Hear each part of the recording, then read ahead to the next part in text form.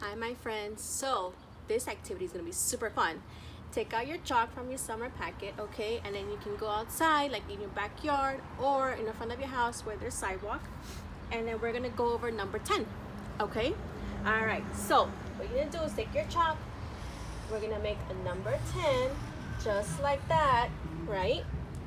And then you're going to make a big rectangle, okay, like that. Okay, and then you're gonna make 4 lines. You're gonna 1, 2, 3, and 4. All right, and then you're gonna do 1 in the middle like that. To make sure you have 10 spots. You ready? Let's count just to make sure we have 1, 2, 3, 4, 5, 6, 7, 8, 9, 10. Okay, so this is our 10 frame. Now you can put 10 balls, sports balls, in your cubes. So you can do like baseball, basketball, football, whatever sports balls you have. If not, then all you can do is you can just draw it, okay? All right, so we're gonna draw it here. You ready?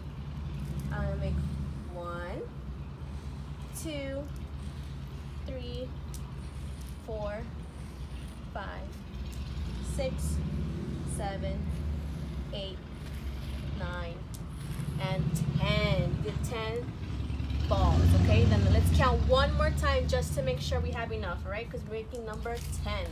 Ready? Count with me.